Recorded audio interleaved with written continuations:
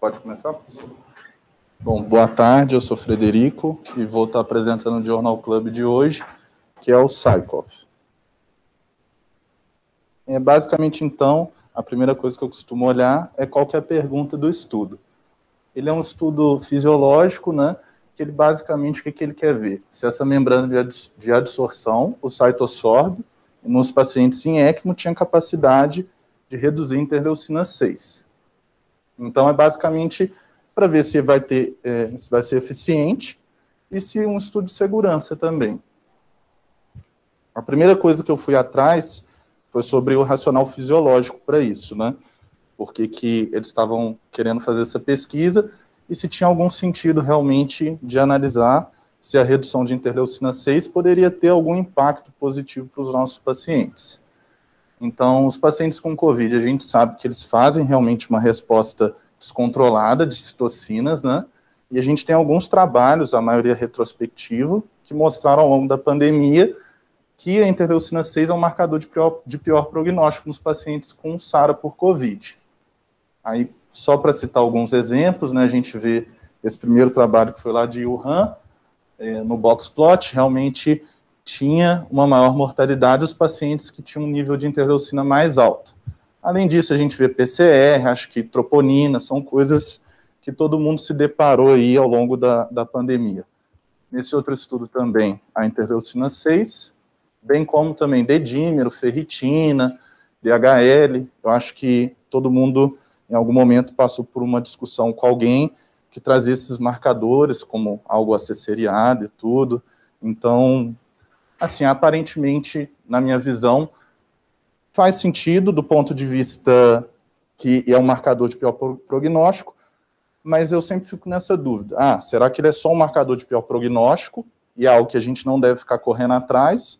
Ou será que tem algum sentido da gente tentar modular esse marcador e isso teria algum desfecho? Eu fui um pouco mais a fundo da função da interleucina 6. Assim, são muitas coisas, eu peguei algumas só para ilustrar alguns efeitos que ela pode ter no organismo. Ela pode fazer um down regulation de TH2, que é um mediador tanto de IgE, que é um mediador de IgE, na verdade, que vai estar relacionado com quadros alérgicos e infecções parasitárias.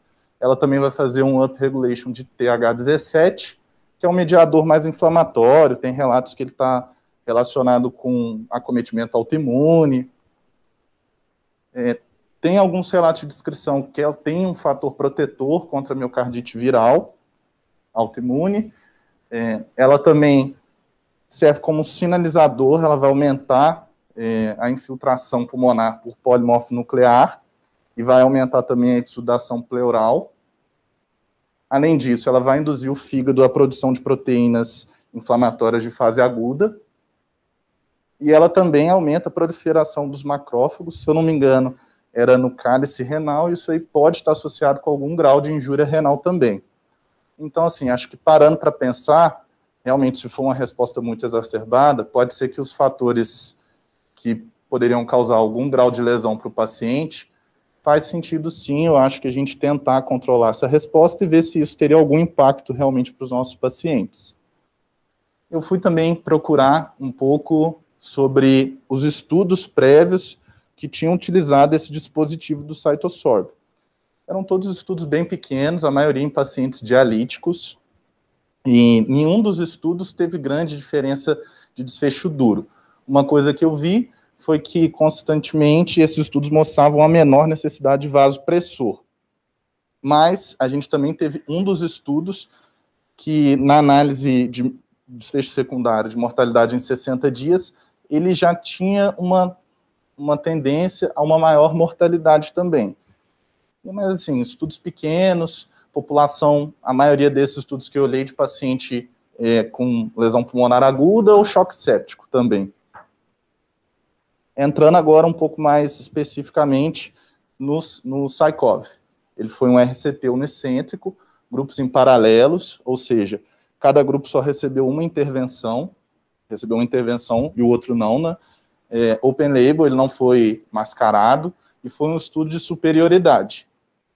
A randomização feita foi uma alocação de 1:1 e eles estratificaram por idade. o corte foi 65 anos. Foi um estudo com intention to treat, e não teve participação da indústria farmacêutica financiando o estudo. A população estudada. Então, eram os pacientes com mais de 18 anos, internados na unidade de terapia intensiva, que tinham PCR positivo e que iam ser elegíveis para a terapia com ECMO, no caso, ECMO VV. A intervenção, então, eles acoplavam a membrana do Cytosorb no circuito da ECMO, e isso ia permanecer por 72 horas, as primeiras 72 horas. Então, normalmente, eles já acoplavam isso no prime do circuito, ou no máximo 4 horas após ligar o circuito. E a membrana de adsorção tinha duração de 24 horas, e a cada 24 horas ela precisaria ser trocada. Aqui eu coloquei só uma imagem que eu achei legal do suplemento, que mostra mais ou menos como que ficaria esse circuito de uma forma mais simplificada, né? Então, basicamente, ela ia ser ligada em P3, né, a membrana de adsorção, e devolveria em P1. O controle era a mesma coisa, o mesmo cuidado, a única diferença realmente de fato era a questão da membrana de adsorção, que esses pacientes não tinham a membrana acoplada ao circuito. Então, os desfechos que foram analisados. Aqui só para ficar o desenho um pouco mais bonito do artigo, né? Pacientes com COVID e SARA grave, decisão de ECMO, randomizava 1 para 1. A grande diferença realmente era o Cytosorb, a membrana de adsorção. Desfecho primário, então, que eles queriam ver, redução de interleucina 6, e os desfechos exploratórios secundários, né? Sobrevida em 30 dias, tanto na UTI e sobrevida geral, dias de ventilação, de ECMO, dose de vasopressor, balanço hídrico, lactato, função renal, fator de von Willebrand e dedímero também foi avaliado. Entrando agora numa parte que eu acho que talvez desse artigo seja até o mais relevante para a gente, do cálculo amostral especificamente, então. Eles pegaram os bancos de dados dos estudos prévios dessa Cytosorb, e aí eles viram que ela teria um poder de reduzir em 80% os níveis de interleucina 6, pelas análises que eles fizeram. Então, eles foram realizar esse serial T-test, com os dois grupos, para uma significância de 5%, e eles estimaram um N para 15 pessoas, que ia dar um poder de 80%, para detectar uma diferença, que no caso ia ser em concentração logarítmica média de interleucina 6, que a diferença em desvio padrão ia ser 1,33, dado um desvio padrão de 1 no grupo intervenção e 1,4 no controle. Também fica bem complexo, eu vou tentar explicar de uma forma mais simples, não sei se eu vou conseguir passar, mas depois o professor pode ajudar a gente qualquer coisa. Então, a primeira coisa que eu fui tentar entender foi sobre esse serial T-test. E antes de entender ele, eu fui olhar um TST que a gente tem um pouco mais de familiaridade, que é o student. No student, então, a gente precisa ter variâncias iguais das populações que estão sendo estudadas. Para quem também, às vezes, não lembra, como eu não lembrava, que a variância vai ser a diferença dos valores em relação à média aritmética.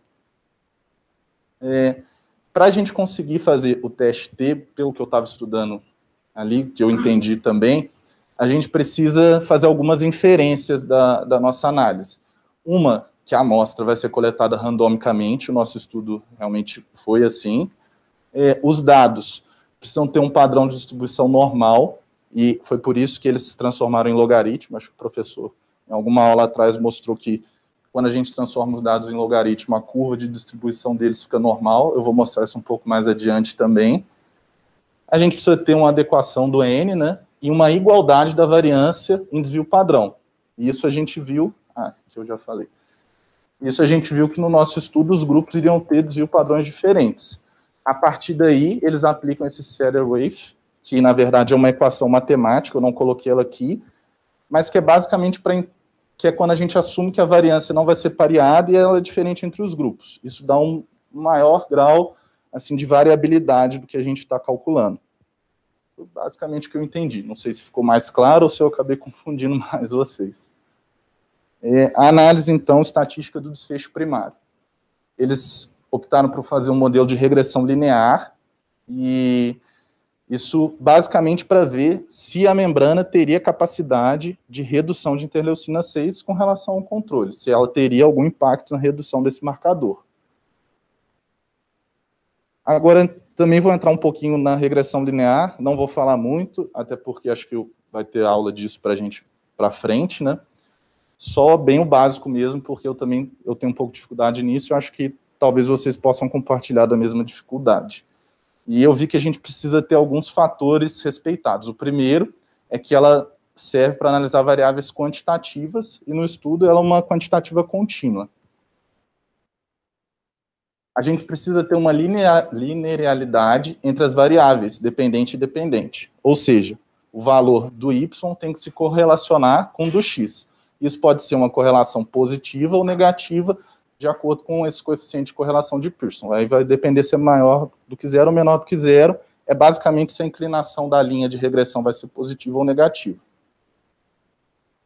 E a gente vai jogar, então, todos os dados que a gente coletou num gráfico de dispersão para ver se a relação é linear. A gente vê aqui, nesse caso, é bem linear, não é do estudo, é só ilustrativa essa imagem. Ou se ele é não linear, nesse caso, exponencial.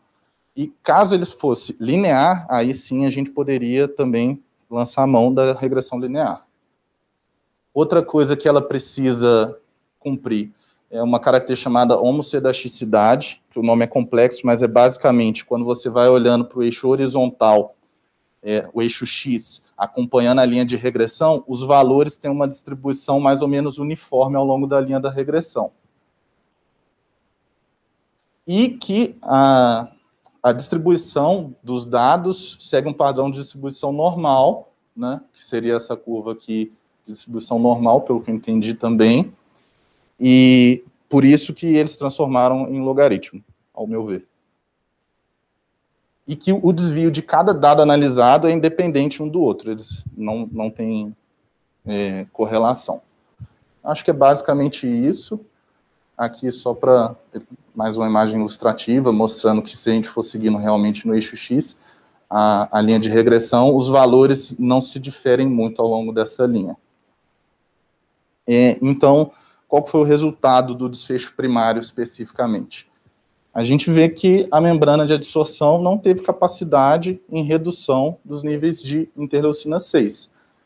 Praticamente a linha da interleucina 6 é sobreposta dos dois grupos.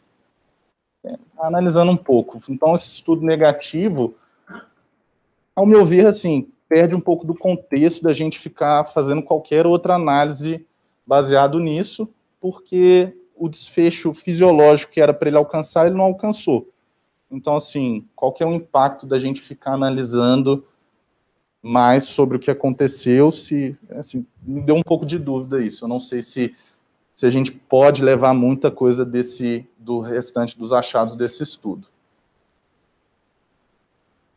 Eles, além disso, os pesquisadores, eles ainda tentaram repetir a regressão linear, excluíram 8 pacientes, que assim, para o N do estudo que era pequeno, dá 25% do N do estudo, eram pacientes que tinham usado tocilizumab, pacientes com resultado conflitante de COVID, acho que para tentar, não sei, na minha sensação, assim, eu vou falar, o resultado foi inalterado, na minha sensação eles estavam tentando pescar um resultado positivo, não sei se fica explicitamente isso, mas foi um pouco da sensação que eu tive. Dos desfechos secundários, então, eles usaram diversos testes e modelos, eu não vou ficar entrando muito em cada um, mas usaram Whitney, teste exato de Fischer, aí coloquei mais ou menos ali para que a gente usa, mas realmente ia ficar uma aula muito extensa, eu acho que perderia um pouco da função. Fizeram curva de Kaplan-Meier para sobrevida, né, regressão de Cox para calcular hazard ratio, e fizeram regressão de risco competitivo também, conforme eles foram julgando necessário. E, assim, devido a esse resultado inesperado, que eu ainda vou citar, de mortalidade e do desfecho primário, na verdade, de sobrevida e do desfecho primário, eles fizeram extensivas análises na curva pós-hoc, com regressão linear, logística, regressão de Cox síntese múltipla. Então, assim, não sei se algo como, novamente, tentando pescar algum dado, ou se tentando entender o porquê também que teve essa diferença entre os grupos. Se só o fato da membrana justificaria isso, ou se eles conseguiriam achar algum fator confundidor aí no meio. Toda a análise estatística, então, eles fizeram usando o R e esse GraphPad Prism 9 para os cálculos. Os resultados dos desfechos secundários, então, aqui é o grupo controle, na verdade, aqui é o grupo controle e aqui é a intervenção. A gente vê que a sobrevida em 30 dias foi bem diferente, o grupo controle teve uma sobrevida maior, usou também menos vasopressor e precisou de menos fluido de substituição para ECMO. A gente vê aqui, pela curva de Kaplan-Meier, que realmente abre bastante, né, a diferença entre os grupos, mas, olhando aqui, a gente também vê que assim, o intervalo de confiança fica muito largo, é um N muito pequeno, então, assim, um desfecho exploratório, sendo que o desfecho primário não foi atingido, eu não sei o quanto que a gente realmente pode levar disso. Aqui é só um gráfico de regressão de risco competitivo. Aqui, na verdade, é em verde, acho que na tela da TV vocês conseguem ver melhor. São os pacientes que estão vivos fora da UTI. Então, realmente, apenas no grupo controle a gente tinha esse perfil de paciente ao final do estudo. Eu fui também explorar um pouco mais sobre a causa de morte nesses pacientes, e assim, nenhuma realmente teve significância estatística. Fiquei em dúvida, não soube fazer, tentei, mas não consegui, se por um acaso, se a gente considerasse tanto dos pacientes que choque séptico como DMO e insuficiência respiratória, todos no mesmo grupo, se isso poderia ter algum grau de diferença, já que o N é muito pequeno, mas, enfim, não sei se também a gente poderia tirar grandes conclusões disso. Para sintetizar, então, tudo que eu falei, foi um estudo com desfecho fisiológico negativo. Esses estudos prévios que mostraram alguma melhora clínica, principalmente com menor uso de vasopressor, não sei se podem ter passado sob viés de seleção, e que talvez o próprio tratamento padrão fosse o suficiente para melhorar esses pacientes. Não tem como saber, até porque não foi estudado e a gente não sabe muito bem o que mais é absorvido nesses pacientes, se medicação, antibiótico, alguma outra interleucina, e isso pode tirar um pouco de fator protetor e a balança pesar mais para o malefício por conta disso. E, basicamente, que até o momento atual, eu acho que não faz sentido da gente usar esse dispositivo de adsorção nos pacientes candidatos a ECMO com COVID. Só antes de eu concluir, eu estava lendo hoje, antes da aula, saiu até um editorial pequeno no Journal of Critical Care desse artigo, e saiu no dia 12 até. Eles estavam falando justamente isso, assim, que eles não sabem o quanto que esses dispositivos de adsorção, tem um outro que eu esqueci o nome, professor, mas eu acho que é alguma coisa de polimixina também, e que, assim, tem alguns estudos que têm, talvez, uma tendência a maior mortalidade de pacientes em choque séptico, essas coisas, mas que eles não sabem se é porque adsorve outras substâncias, se realmente vale a pena a gente ficar imunomodulando dessa forma os pacientes. Foi só realmente levantando algumas interrogações do porquê talvez os estudos não tendem a ser tão positivos assim. É basicamente isso, gente.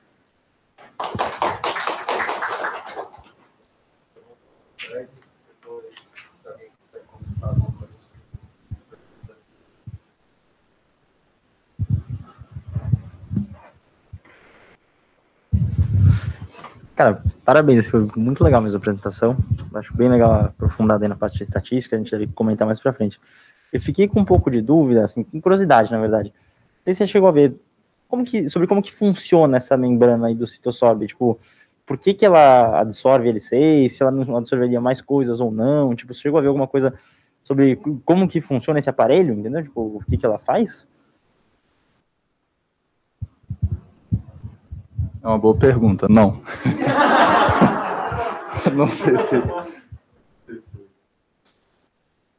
Depois, assim, até convido vocês, deem uma olhada no Google, coloca o Cytosorb, entra no site da empresa que faz, que eu não sei o nome.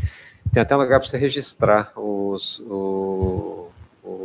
casos que você chegou a fazer ali. Mas, enfim, na verdade, assim, é um material que ninguém sabe direito o que é patenteado, né? E ele ainda está em teste. Só que ele não é usado só para absorção de citocinas, não. É usado para intoxicação exógena e, quer dizer, absorve muito mais coisa do que a gente pode pensar. Não, ele absorve. É clínico absortivo, fica só na membrana. Você tem que trocar a cada 24 horas. Mas ainda pergunta primária. Bora, pergunta. Consegue reduzir a ciência. O que vocês acham?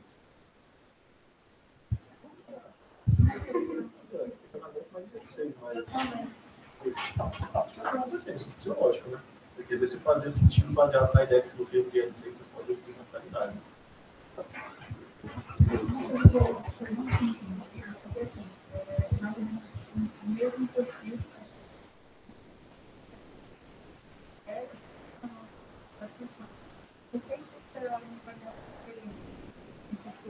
Boa pergunta.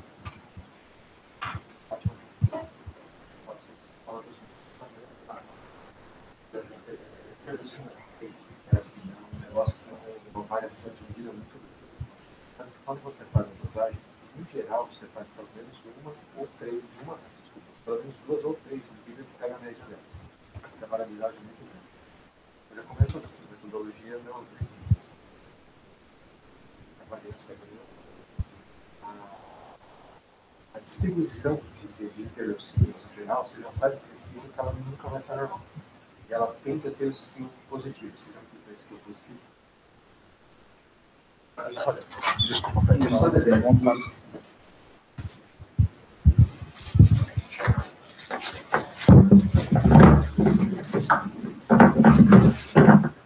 O skill positivo é o mesmo skill da creatinina. Então, assim, você pega assim, o número de ocorrências e aqui a concentração de interleucina 6, tá? Concentração de L6. O skill positivo é que ela faz um troço assim. A creatinina é assim, né? A maior parte dos anos chega numa faixa aqui, sei lá, em torno de 1, e tem alguns que não acabam escapado. A mesma coisa em interleucina 6. Você quer transformar isso para normal? Isso é do primeiro seminário lá. Como é que faz? Tem que pegar esses números relativamente pequenos e transformar em altos e os altos em baixos. Como é que eu faço isso?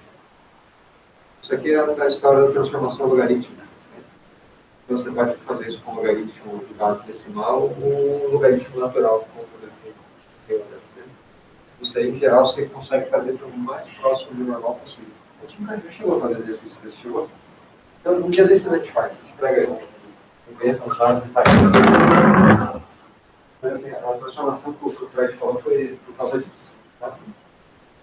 Bom, então, do ponto de vista prático, a pergunta é interessante, né? Do ponto de vista fisiológico, não há nada para trazer para a beira-leita. Olha, gente, eles são alemães, eles são de Frankfurt, né? Então, assim, eles têm dinheiro para fazer isso. Não tem dinheiro para gastar dessa forma, não. É só lembrar que, assim, boa parte das empresas, a Cytosorb não tenho certeza se é alemã, mas a Sorin alemã, a Maquet alemã, Getting, na verdade, alemã. Então, ECMO para eles é como diálise, né? Muito mais barato, para a gente não tem toda essa facilidade de esmalte. Bom, o que mais, então, gente? Mas faz sentido perguntar sobre interleucina 6 na Covid-19? Faz, né? Talvez possibilidade. Perfeito. Perfeito. Tocilizumab pode ser que, quem sabe, tem um grupo de pacientes mais graves que pode ser que faça alguma diferença, né? Dá para pensar dessa forma, né? Tá. E eu vou pensar do ponto de vista prático e racional, acho que faz todo sentido. Mas por que pode não ter dado certo? Essa variação, eu não sabia. O senhor falou de medida mesmo, não sei se vai ter. É uma área muito pequena para ser. Fiquei um pouco impressionada com isso. Eu tinha sente assim, Também, né? Porque nos outros produzidos. Acho que o Fred mostrou o gráfico de queda, né? Assim, são iguais. Né? basicamente iguais. Para começar assim, né, gente? Covid-19 faz tempestades de interleucinas? Pode ser igual, todo mundo, né? Exato. E pensando nisso, quando eles começam. Bom, mas tocilizumab pode ser que faça diferença. Então, assim, acho que tem um racional. Só que aí é o que o André colocou, né? Que o próprio Fred colocou. Esse negócio gruda, um monte de coisa gruda nele. A gente não tem ideia do que é. Tocilizumab parece que é específico. Ele parece que a gente nunca sabe direito das coisas. Bom, tá bom. O que mais, então? Deixa eu ver mais umas coisas. Assim. Olha, vamos só voltar. A parte estatística é bem legal. O Fred explorou bem aí da teste T, gente. Eu acho que é o Bruno que vai falar para vocês. Ou não, é o Pedro que vai falar para vocês de teste T. Todo mundo lembra qual que é a racional do teste T? O teste T, na verdade, eu só vou repetir o que o Fred falou. O Fred já falou tudo aqui, né?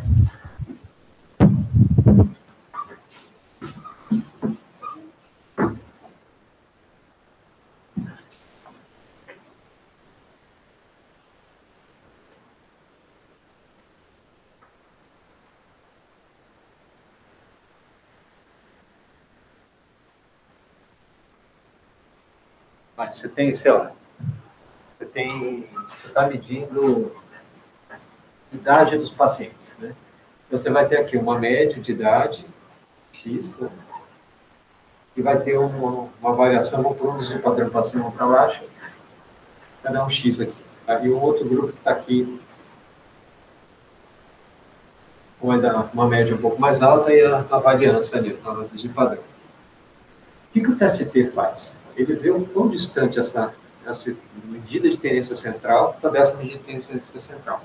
Lembra que não é o que o Mann-Whitney faz, que o Wilcoxon faz, aquilo lá eles medem Hanks, que a gente... Fizemos no desenho dos Hanks? Ou não? A gente volta lá. Hoje a gente está falando de TST. Então, outro dia a gente fala do Mann-Whitney de novo. Então, o que você faz aqui?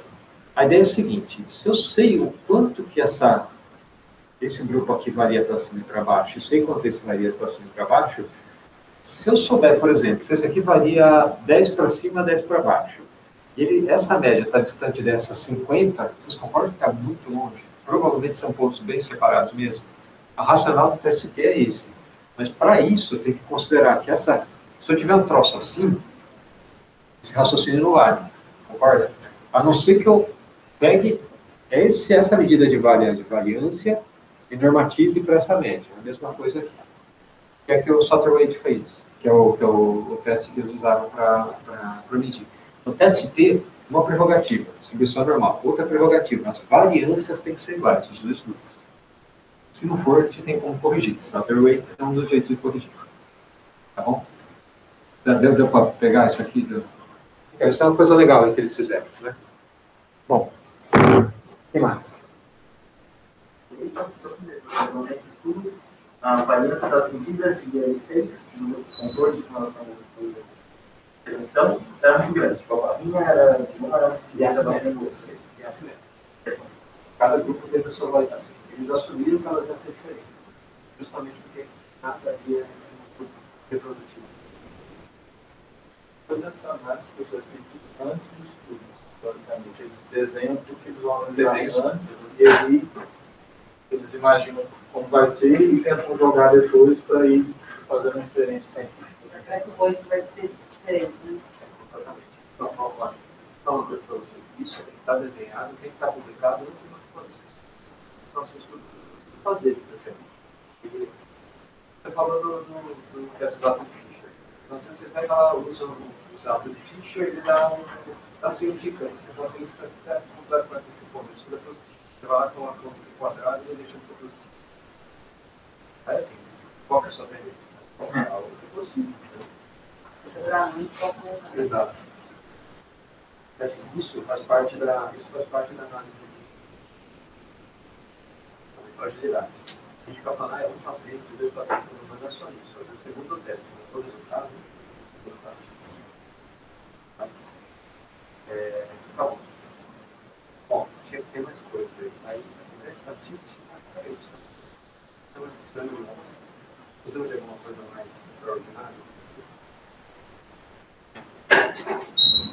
fato de saber essas análises pós-foto, quer dizer, professor, certo, é um estudo fisiológico.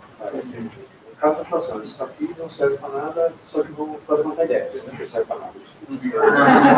Vocês são agressivos e desnecessários.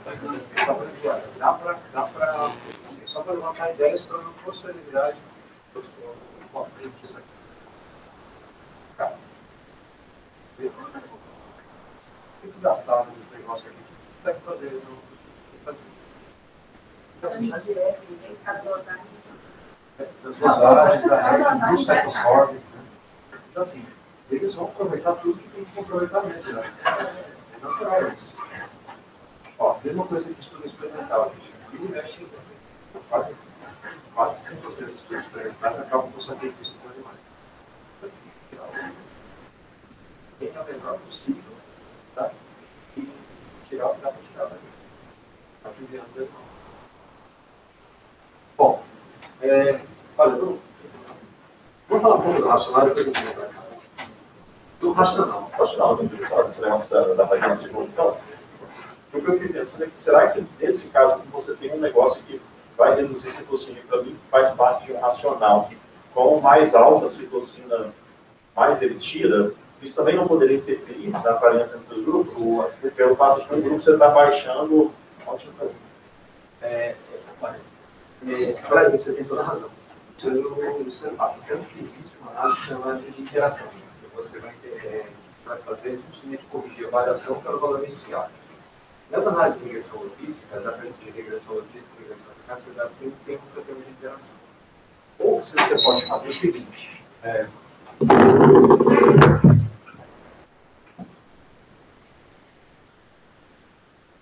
Tem outra análise que você pode fazer, isso que é da onde derivam as regressões lineares, que é a análise de variância. Todo mundo já leu o tal da ANOVA, né? A ANOVA é uma análise de variância. A análise de variância analisa a variância, que é o caminho, meio do caminho do desvio padrão.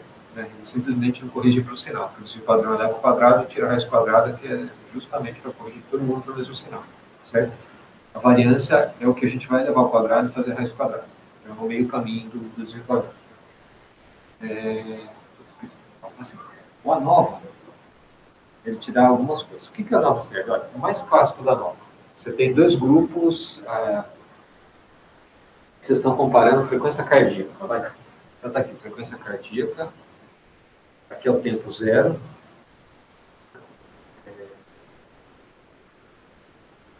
Esse é o tempo zero. Esse aqui é o tempo 1. Um grupo fez isso aqui. Esse aqui é o grupo 1. Outro grupo fez isso aqui. Espera, deixa eu fazer um desenho um pouco mais chato aqui.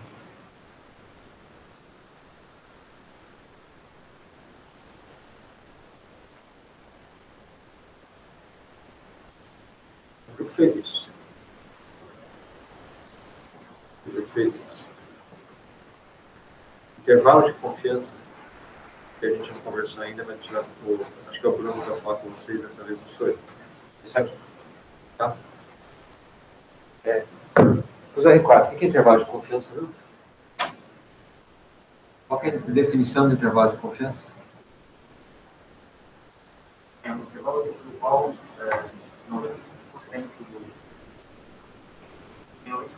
certeza que o valor verdadeiro vai estar lá dentro. Que a média da população vai estar lá dentro. Você está extrapolando de uma amostra para a população. Por exemplo, aqui eles pegaram todo mundo, a média de interleucinose, todo mundo ficou em ECMO e FAGO. Agora, essa é a amostra. A população é todo mundo no mundo que ao mesmo tempo está em ECMO. É mais ou menos essa a ideia. Tá? Então, assim, como isso aqui está falando de todo mundo que existe, o que esse intervalo de confiança diz para a gente? Que a média deve estar naquele intervalo. Então, se você tem dois intervalos de confiança que não se cruzam, você não precisa fazer análise estatística nenhuma. Isso é diferente. Certo? Faz sentido isso para vocês? Tá bom. Então, o ANOVA, o que ele faz? Ele te dá 3 valores de comparações estatísticas. Um é disso com isso, certo? Quer dizer, a média dos dois grupos aqui. O segundo é a média do mesmo grupo daqui para cá. E o terceiro é que é a interação com o tempo. O que ele faz? Ele pega o quanto que esse paciente vai, esse grupo de pacientes vai daqui até aqui, quer dizer, na verdade é. Eu vou pagar isso aqui só para ficar mais fácil de entender. Ele pega isso aqui, ó, o quanto que ele variou daqui para cá, certo? E divide pelo valor inicial. Quer dizer, fracionalmente o quanto que ele caiu. E compara essa fração de queda com a fração de ascensão do outro grupo. Certo? Então, o que você está falando faz todo sentido. Né? Porque assim, você pode ter um cara que desmoronou e aqui seriam iguais, aqui seriam iguais. Aqui, isso que eu estou mostrando para vocês, provavelmente é diferente. Por quê? Esse aqui teve um ganho, teve uma variação positiva. E esse aqui teve uma variação negativa. Então, se for comparar aqui, é capaz de ser igual, comparar aqui é capaz de ser igual. Só que assim, o movimento deles foi oposto. A interação por tempo foi oposta. Exatamente o que você está falando. Isso seria o terceiro termo da norma, que é a interação por tempo. Tá? Tá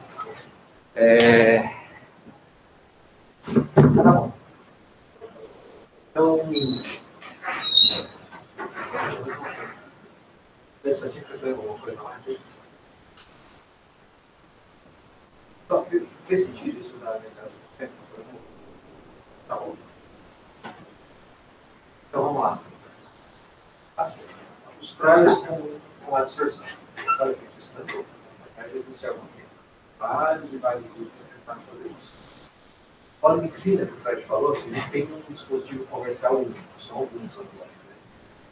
Tem 3 estudos já randomizados. Tem o Eufas, o Eufrates e o Apresentação. Porque assim, qual que é a ideia da polimixina? A polimixina, ela é descrita como que ela é de primária de imunotoxina. Então assim, quais são as bactérias que se interagem causando confusão, disparando reações inflamatórias, ou ditas inflamatórias, com endotoxina? Assim, você está falando de endotoxina. Os católicos têm um grupo de exotoxinas, assim como os três. Então, assim, o eu fazer o prates, vocês pegaram os de pneumonia, um grupo derivado. O automix, como o próprio nome diz, já é só patologia abdominal. Predominantemente negativo. Bom, tem diferença nenhum deles. Talvez pode estar assim. Não sei, acho que um pouco de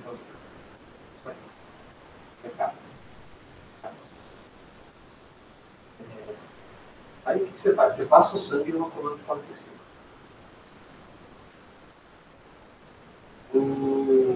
São 3 estudos assim.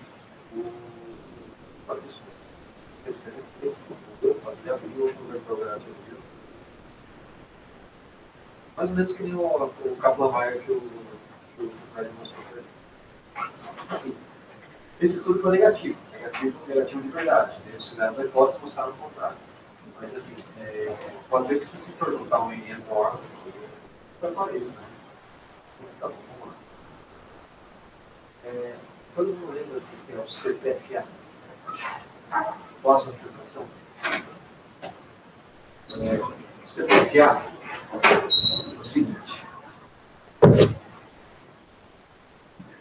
Pessoal, plasmaféresis no choque séptico. Assim, das terapias extracorpóreas para choque séptico, a gente tem as absorções, né? O Cytosorb e polimixina. Tem hemofiltração. E plasmaféresis, certo? Plasmaféresis no choque séptico. O que vocês já leram?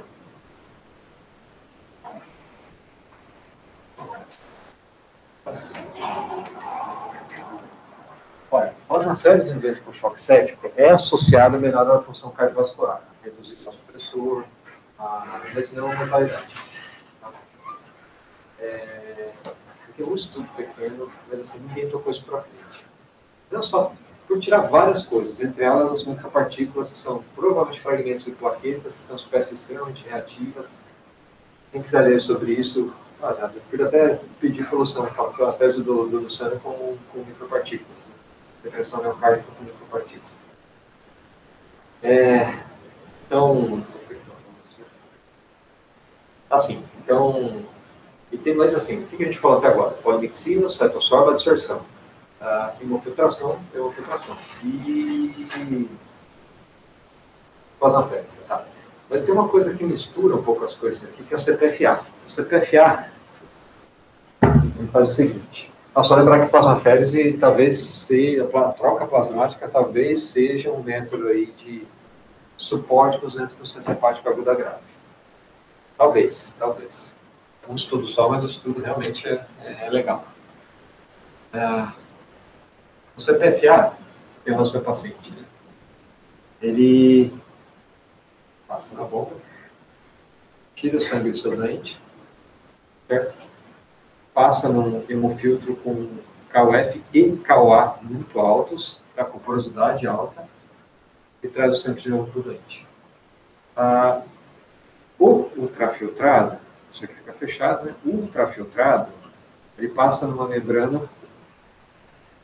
que é uma membrana que pode ser o Cytosorb, pode ser Amberlite, pode ser o que vocês quiserem. É uma membrana de absorção, tá? E o que sai daqui, você repõe pré-filtro para evitar uma concentração do paciente. Isso é CPFA. Quer dizer, você não fica expondo o sangue a substância esquisita, mas o que você filtra do sangue, você expõe a substância esquisita e, teoricamente, deve absorver algumas coisas que foram filtradas aqui. Qual que é a grande limitação? Para chegar aqui, tem que ser filtrado aqui, porque isso aqui tem que ter uma porosidade muito alta. Então, eu queimo o filtro de verdade, um KUF estilo a Prisma, né, que os filtros M100 da Prisma. A Prisma tem um problema, que assim, o filtro M100 é de poliquilato de inteira, porque tem a carga levemente negativa. Os nossos de polisulfona, a carga é neutra. Então, esse de carga negativa já tem um clearance absortivo. Agora, ninguém sabe o que a gente quer filtrar, ninguém sabe o que a gente quer absorver, só sabe que gruda antes e gruda depois, a gente não sabe se o que era para grudar aqui era para grudar aqui. Então, assim, se um anula o outro, resumindo. Talvez não, talvez até não seja sinérgico. Mas o CPFA, depois dê uma olhada, tem um trial que é do BMJ, do grupo italiano, que é o G20. E aí também não vantagem nenhuma no choque séptico, pacientes com choque séptico. CPFA, o pessoal de Melbourne, tem lá do professor Belongo, eu botei que é referência para transplante hepático na região. Assim, então eles recebem muito leite com ciência hepática aguda, hepatite fulminante. Eles usam bastante CPFA para manter o doente até ele ter condições para transplantar. Eles usam como se fosse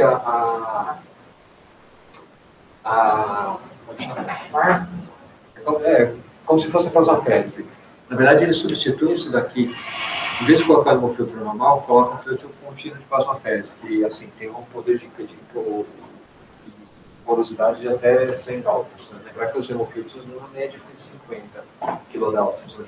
Qual que é a diferença disso para Mars? Para Mars? A Mars, na verdade, você tira, você passa uma coluna com albumina e devolve o doente. Bom, você passa uma coluna com albumina, para ligar tudo que você tem de toxinas que seriam ligadas à fase proteica. A máquina da diálise, você só coloca esse negócio? Sim.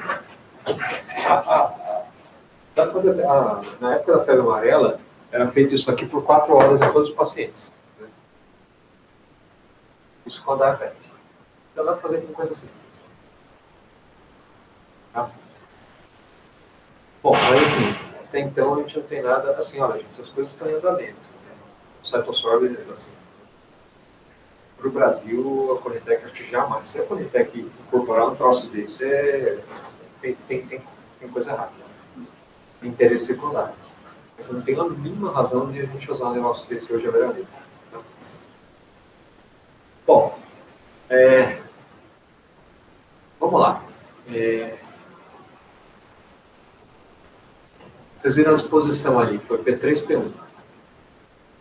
Então, vamos pensar nisso aí. P3P1, o que comentários vocês teriam de coisas boas e coisas ruins? Fazer uma conexão de alguma coisa de absorção ou filtração dessa configuração. Se mexer em P1, manipular P1, você pode ter risco de engolir a gasosa. Então, ele não vai ter nada para fazer a quando legal. Primeira coisa que você está falando. Deixa eu ficar claro. Você está ali, está. Você só consegue parar uma vez, tirar o ar, coisa de 1 minuto, 40 segundos, beleza. Olha, 3h15 da manhã. das 13h15 da manhã. Assim, se não for assim, não deixa de ter máquina, não deixa aberta lá. Tá? Então, assim, uma primeira crítica. Como é que está a pressão em pelo? Negativa, pô. O R não tem bem. Quanto que fica ali pelo?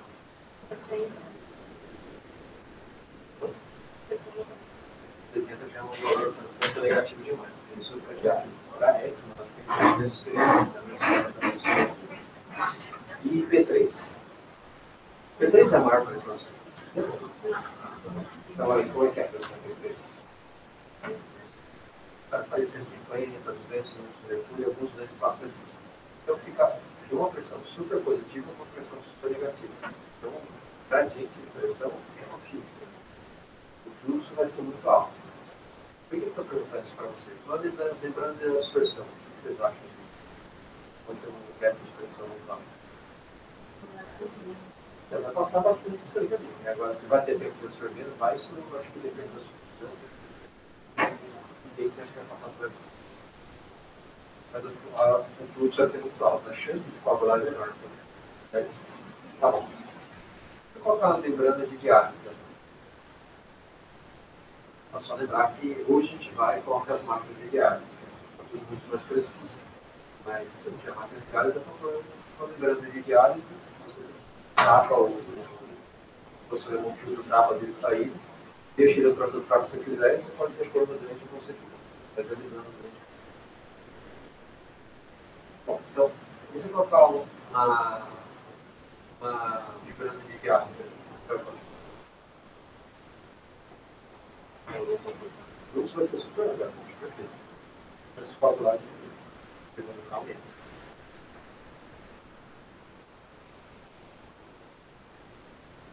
Só para a gente fazer exercício.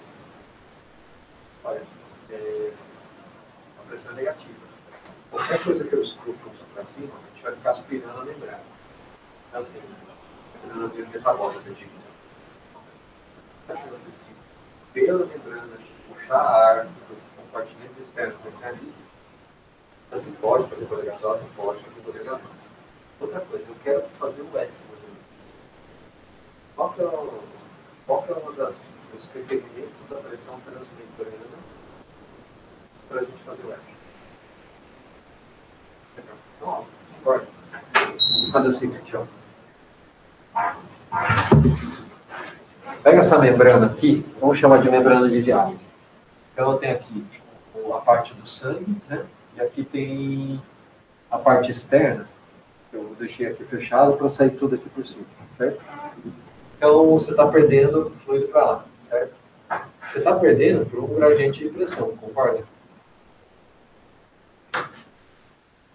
Então, quanto maior o gradiente de pressão, maior vai ser a perda. Mas lembra que a gente colocou uma região muito positiva e uma região muito negativa. Para eu gerar pressão aqui dentro, eu teria que ter uma pressão muito positiva e uma não tão negativa, concorda? Então, assim, às vezes acontece a gente colocar a membrana assim e não conseguir perder nada. E aqui não precisa de colete dentro dela. Porque assim, só o gradiente de pressão já vai gerar o fluxo que você quer. Só que o problema é que aspirando aqui embaixo, né? O rolete é sem empurra. Eu digo não rolete para o sangue fluido, porque tem um rolete que é duro. Ah, entendi. Você colocar um rolete aqui, entendi. Tá bom, pode ser. Entendi. Pode ser sim. Mas não assim, às vezes dá um certo trabalho, né? Porque assim, em geral, quando fazia isso, eu colocava bomba de infusão aqui. Bom, é só para a gente lembrar. Então, assim, o que dá para fazer se não está perdendo nada e eu quero aumentar a pressão aqui dentro e aqui a pressão é negativa? O que vocês fariam? Só para fazer exercício de raciocínio. Maravilha. É a mesma coisa quando a gente vai ligar assim.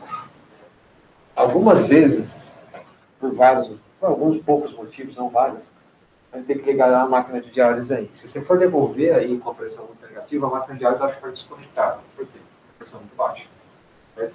Mas tem que enganar a máquina. Uma das coisas é dar uma torcida na torneira, essa torneirinha aqui. Mas daí, quando que eu vou saber o quanto que eu tenho que dar de tudo de reposição? Ou você perder. Mas daí eu tenho que primeiro perder para depois. Põe na bomba de infusão para controlar a perda. Só me lembra que assim, as bombas mais antigas chegavam até 30% para você pôr sob pressão nela. bota fluido passando com a bomba de você pode, ó, aqui vem de P3, aqui vai para P2. Filtrou para o lado, isso aqui está saindo para desprezar. Aqui na hora de desprezar, põe uma bomba de fusão. Ah, tá. Daí ele vai limitar. Exatamente. Só que ela erra bastante. Essa coisa maluca. Você dá uma olhada na Genius, onde tem aquele copão. Do lado do copão tem um roletinho. Aquele roletinho é exatamente isso aqui. É uma coisa que eu não Oi? estou tentando pensar como que a bomba de fusão funciona. A bomba de fusão é uma bomba estática. Exatamente. E daí dá para eu controlar o F também pela pressão do efluente, então, que é de maneira Sim. não só pela gradiente trans. Exatamente. Aliás, na verdade, assim, todas as máquinas de diálise têm um rolete para controlar isso. O da Genius é esse que fica do lado do copão. O Genius tem dois roletes. O principal, que bombeia sangue e afluente, e a bomba de UF. Tá bom, gente, isso aí, né? Vamos embora, vamos mostrar, né? Alguém tem alguma colocação aí? A gente tentou pedir lá na Priscila para devolver o período do canal e veio acontecer exatamente isso. Ela que a pressão de retorno de devolução era muito negativa e dava como se tivesse desconectado o paciente. A gente tentou fechar a torneirinha, mas não funcionou. E aí tem uma métrica de plantão hoje que falou que a máquina tem uma configuração embaixo que ela consegue devolver com uma pressão negativa. Existe isso na configuração da máquina. A parte das máquinas não. Pelo menos a Prisma não, ou da Apresentação não. Talvez a multifiltrate faça isso. Eu não sei, eu não conheço a multifiltrate. Mas assim, isso é mecanismo de segurança, não tem como. A pressão negativa na vida de evolução é igual a desconexão. Assim, a gente não liga inteiro. A não ser que assim, vocês sejam extremamente hábeis em tirar ar do sistema. Não liga inteiro. Assim, não muda muito a eficácia de você trabalhar P3, P2, P2, P3. Ainda mais na Priscila, né? A Priscila ela tem 2 P2. Dá para ligar P2, P2. Fabuloso uma vez. Oi? Fabuloso. Fabuloso. E a gente não viu o que aconteceu à noite. Não foi por causa do P2, P2. E aí, quando liga, o circuito black, não precisa fazer a informação regional. O paciente pede ou faz mais avançado. A gente faz, porque assim, ainda mais o Covid, que os dois copos, assim, são coisas potenciais. Só falar uma coisa, quando você liga P3, P2, a própria máquina de diálise monitoriza a eficácia a resistência da membrana. Porque as pressões são muito parecidas mesmo com P3, P2. Assim, nas UTIs clínicas a gente só liga P3, P2. Então, para ligar inteiro, tem que treinar 24 horas por dia. Não dá para bobear. Não dá para bobear. Professor, lá na UMA agora eles acabaram de colocar uma membrana infantil na Prisma. Legal. Isso é Prisma Lândia. Só que foi uma matriz. Ele cai bastante, sabe? Acabaram de colocar, com 3 de ar, caiu um pouquinho no LPCO2, mas era 30 minutos. Não, legal. Esse é um negócio que, assim, só tem um estudo que fez isso, mas com artéria venosa, né, que é o extravente. Bem pequeno, a única coisa que às vezes estão estubados mais rápido. Bom, enfim, gente, vamos lá, né?